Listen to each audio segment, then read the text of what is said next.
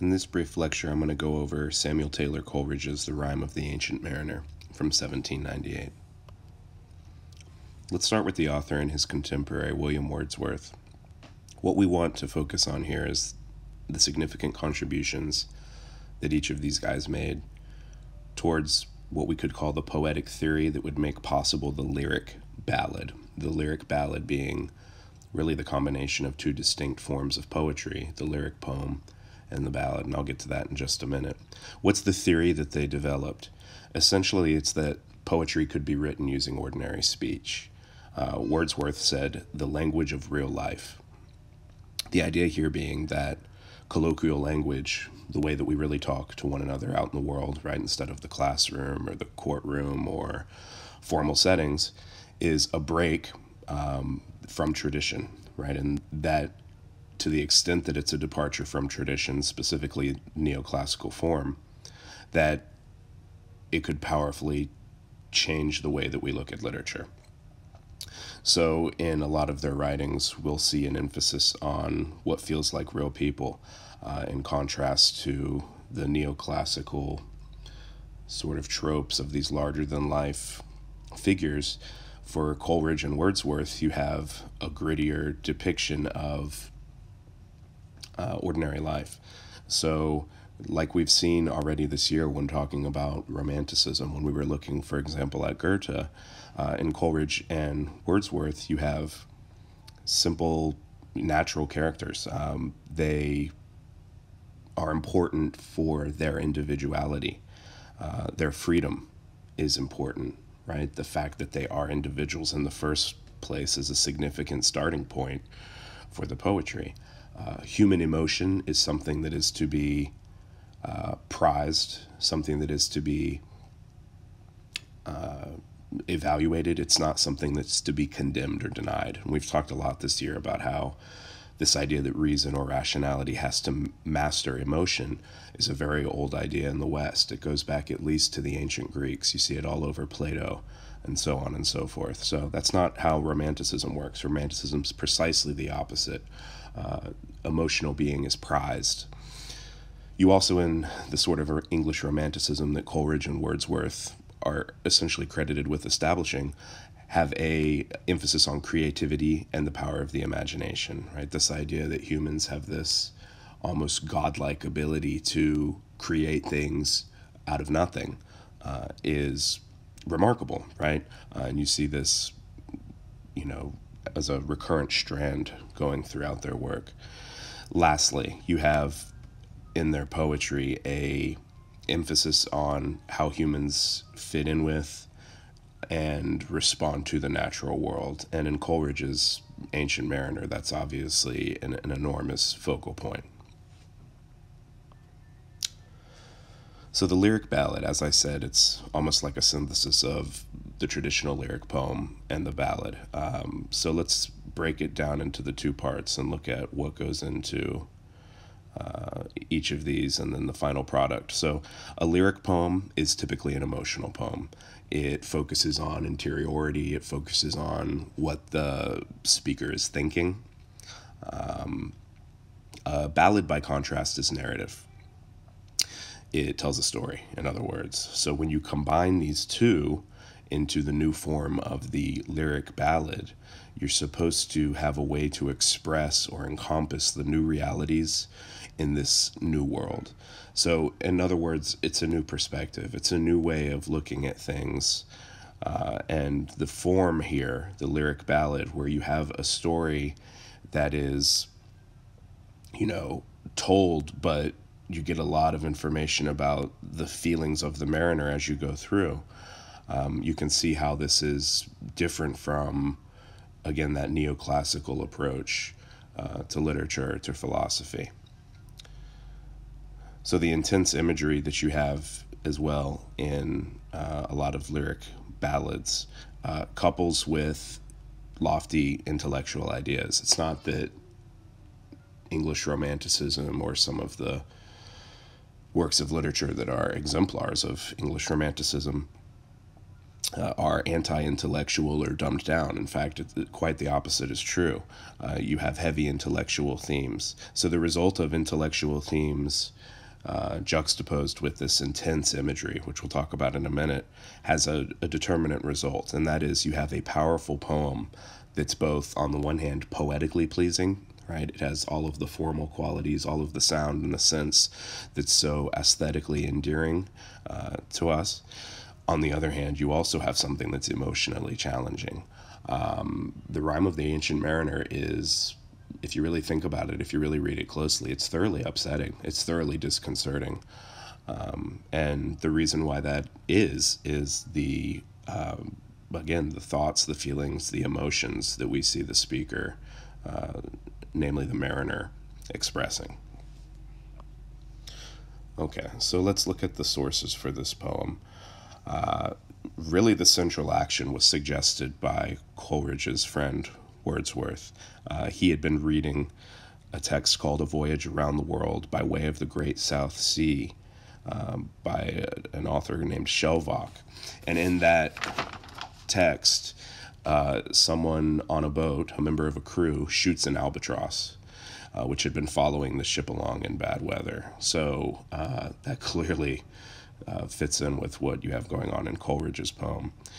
There's another really important source, and that is a dream of a skeleton ship that one of Coleridge's friends told him. So just this friend had this crazy dream about a spectral seagoing vessel, and he told it to his buddy, and then Coleridge packed some of those ideas into his very famous poem.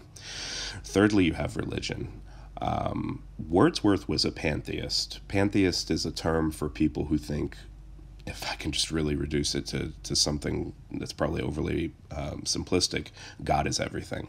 You don't have a personal God. You don't have the idea of heaven and the afterlife and the concern over sin and all that sort of stuff. For a pantheist, God equals nature, essentially. It's a very old idea. It's probably advocated most famously in Western philosophy by Spinoza. If you want to take a look at that, the text would be Ethics is the name. So that's Wordsworth's religious worldview. Coleridge, by contrast, is Christian. And you can see aspects of his Christianity throughout the Rime of the Ancient Mariner, specifically this recurrent motif of redemption. Okay, so the reason why I gave you the information on Wordsworth, despite the fact that he's not the author and he's not even a Christian, is you do have certain pantheistic elements in the poem to the extent that it's so focused on the natural world, which I'll get to in just a minute. Okay, the background and setting. So the mariner is sailing from Europe to the South Pole and back, and we find that he's essentially, as he's on this trip, recounting a tale of terror, right? Or we should, it would be more accurate to say that he's telling the story of going to the South Pole and back. So we call it a tale of terror because he is hounded by supernatural forces that relentlessly pursue him after he kills an albatross that had been following the boat. But in the poem, you have a lot more than just this focus on terror, right? You also have the idea that action, when it is not sufficiently reflective or premeditated, can be destructive. And this is precisely what we see the mariner do, right? He doesn't really kill the albatross for any specific reason. It's just this mindless, default decision that he makes that ultimately he, of course, laments. It's like someone who just mindlessly throws trash out of the window of their car or something.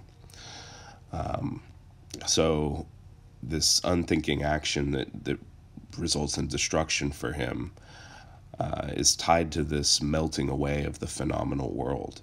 The phenomenal world means the world that you experience sensuously, right? So via your senses, your sight, your taste, your touch, so on and so forth.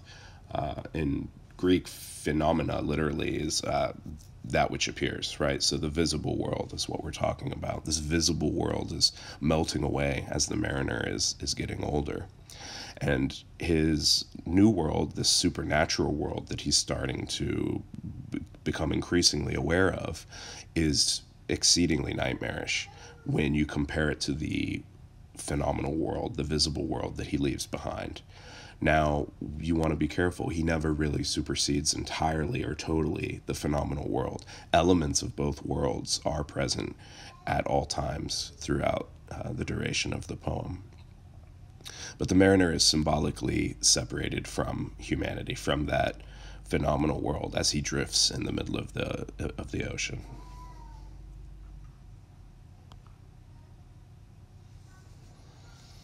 Elaborate a little bit on this aspect of supernaturalism in his poem. The poem is full of strange, macabre, uncanny, or you could even say Gothic aesthetic elements. You're probably aware of the fact that Gothic horror fiction was very popular at the time that this was written, and it's also often credited with having a lot of influence. For example, I was researching the poem the other night, and I saw the full text is on the Creepypasta website, and the comments are interesting. A lot of people are discussing why exactly something like this Coleridge poem would be on that site. You could take a look at that if you're interested. But it's not unheard of to credit this poem with, again, the powerful influence that it had. For example, if you're familiar with H.P. Lovecraft, we're pretty sure that he was inspired a lot by the Rime of the Ancient Mariner.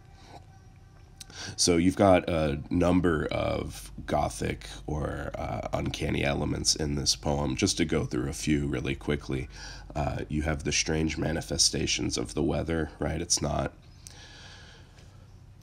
acting as it normally does. You have a good omen, specifically the albatross. You have the idea of death vis-a-vis life in death. You have spirits, all sorts of spirits. For example, the land of mist and snow. You have the two spirits the mariner hears in his trance. You have angelic spirits, which move the bodies of the dead men, right? All sorts of supernatural stuff going on there. Madness, often a focal point in Gothic literature. Think of specifically Edgar Allan Poe. It's often a big theme in his works. In Coleridge here, we have the madness of the pilot and his boy. And lastly, you have the mariner's strange power of speech. When he talks, he doesn't talk the way that other people do, despite the fact that we said that Coleridge and Wordsworth are advocates of this idea that poetry should be written in ordinary real-life language. So you do have that on the one hand, but on the other hand, it's the effect, right? It's the effect of the mariner's words that have this uncanny, intense sort of power about them. Okay, imagery and sound effects. So the poem is obviously quite vivid, and the speaker describes some spectacular scenes. They're often memorable in themselves, but they have secondary symbolic influence.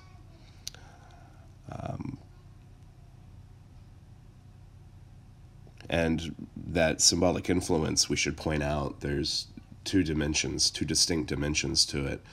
There's, first of all, you as a reader of the poem, right? So if I can call that like your hermeneutic position with respect to the text, that all that means is your interpretive stance, right? So you read it and you're able to identify certain things as symbols in the composition. So that's one dimension. The other dimension that you have is sort of confined to the limits of the poem itself, internal to the poem itself. What I'm saying is that people in the poem often find things that are being said to be symbolic. Okay, and that's maybe a bit unusual in literature. We don't often see that necessarily, but it's thoroughly literary. Elsewhere, comparisons are made to describe things in a really vivid way. For example, when the becalmed vessel is said to be, quote, as idle as a painted ship upon a painted ocean.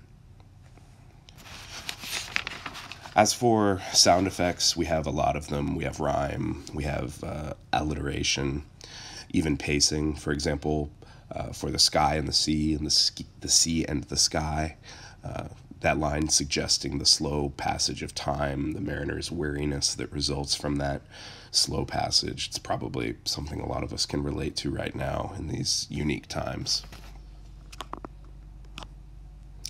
All right, symbols. So first we have the glittering eye. Eye is the window to the soul. The mariner's rivets the wedding guest. The wedding is like the new life, and he is only a guest. He needs the mariner's eye to show the possibility of redemption or new life. Secondly, you have the albatross, the symbol of good luck. Causes the frigid wind to blow, which releases the mariner's ship. That's why they see it as a good omen, right? It did something good. The fog lifts, and the crew thinks that the bird was a bad omen. So the mariner bears it around his neck as if it's a cross. It's killed with a crossbow. And I think it's pretty obvious here. You could look at the albatross as a sort of Christ figure. Thirdly, we have snakes. So water everywhere, and the water seems rotted, and snakes are constantly expelling or being expelled out of it. You also have the rise of the moon and the burning shadow of the ship, which caused the snakes to gleam beautifully. And the snakes also figure centrally as we see the mariner praying. Fourth, the wind, symbol for the Holy Ghost or the Holy Spirit. The idea of death and life and death. A dice game, obviously, right? If death should win and the night rises, then men will die. The mariner finds that he cannot pray, and he endures the horrors for 7 days and 7 nights.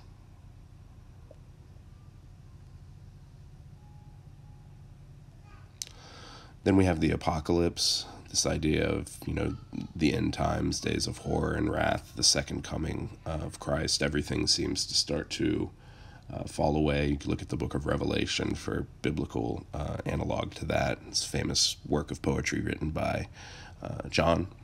And then lastly, we have the sea, a symbol for the horror of solitude. We've talked about the sea a lot this year and the various symbolic connotations that it can have. You also have the sea as this symbol for the truth of life. Think almost back to the way the sea is described in Ernest Hemingway's The Old Man and the Sea. Okay? All right, themes. So first we have this idea that all things that inhabit the natural world have inherent value and beauty, and should be respected, should be valued for that reason. Look, for example, at the beauty of the sea snakes that we were just talking about a minute ago. His heart filled with love for them, and he blesses them unaware. Again, towards this idea of reverence for the natural world, this line that I think a lot of you had in your reading response quiz from a few weeks ago. He prayeth best who loveth best, all things great and small. For the dear God who loveth us, he made and loveth all. So the standard interpretation of this poem, as I'm sure you probably are aware, is that we have to learn to recognize and respect this truth that the natural world is to be preserved, to be valued, to be respected. Second, we have the idea that creation has to rise out of destruction. Look, for example, at the loss of the shipmates, and even the mariner's former self. All of these things occur, but the ultimate result or consequence of their occurrence is regeneration, right? New things are made. And then lastly, premeditation versus lack of purpose. We see the poem focus on the callous, destructive relationship that man often has with nature. And as I've said just moments ago, that's obviously problematized by Coleridge here. The consequences that the mariner faces are horrifying because his action was not purposeful. So I have there premeditation versus lack of purpose. He doesn't premeditate what he does to the albatross. He doesn't have purpose, okay? So the development of the mariner is intended to persuade the reader to change his or her attitude toward the natural world. It has that effect. And part of the penance for the mariner, as we know, is for him to tell his tale and hope that he can reach other people with this insight that he has. So that covers us. These remarks were based on lecture notes from Mrs. Donor at Bishop Kenny, and the artwork that I included here is very famous. They're from Gustave Doré, 1877. Please reach out if you have any questions.